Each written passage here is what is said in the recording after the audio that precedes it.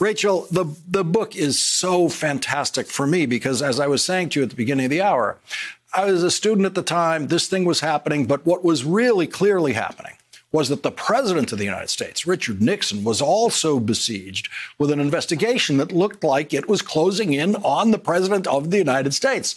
So none of us had our eye on the vice president of the United States. And my vague memory of it is when suddenly we discover the vice president of the United States is pleading guilty to federal crimes. It was suddenly the moment. That's kind of almost the first we knew about it. Yes. Well, and it's not only one of these stories, Lawrence, that got sort of overshadowed in history because of the thing it happened near to in terms of other events overtaking it. It was forgotten almost immediately in the moment because the events that overtook it ended up sort of occluding it. Even people who think they know the Agnew story think that it must have been somehow Watergate adjacent. Maybe it was some scandal that had something to do with some piece of Watergate. All those other Nixon people got in trouble for stuff like that. Maybe that was it. Some other people think it was just about something that Agnew might have done in his previous life that had nothing to do with his vice presidency. Like, we really did forget all of it. But it turns out he's the only vice president to have ever been run out of office on a rail. And before Donald Trump, he's the last time and the only major time that line prosecutors have ever contended with what to do about somebody in the White House having been found to have committed felonies. I mean, he was individual one before individual one. And so much of the legal framework by which Trump's crimes or alleged crimes had to be considered by the special counsel and by this Justice Department, all that groundwork was laid by this forgotten story of Agnew taking bags of cash in his White House office.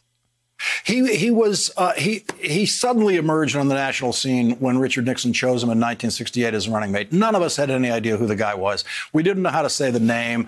You can go back and find the video of the comedians on TV doing things with the name in the first couple of weeks because no one playing games about how you couldn't say it.